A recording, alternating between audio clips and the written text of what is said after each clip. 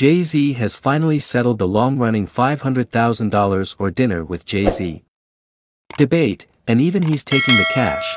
The Roc Nation mogul sat down with CBS News' Gayle King for an interview inside his Book of Hov Library exhibit in Brooklyn, where he pointed out that he's been giving out game in his music all these years, so he'd have nothing new to add during a supposed brainstorming session over dinner. "You gotta take the money," he replied with little hesitation.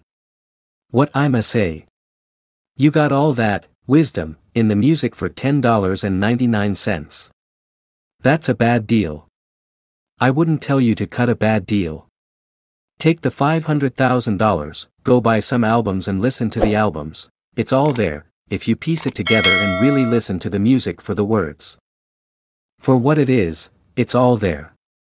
Everything that I said was gonna happen, happened. Everything that I said I wanted to do, I've done. There's the blueprint.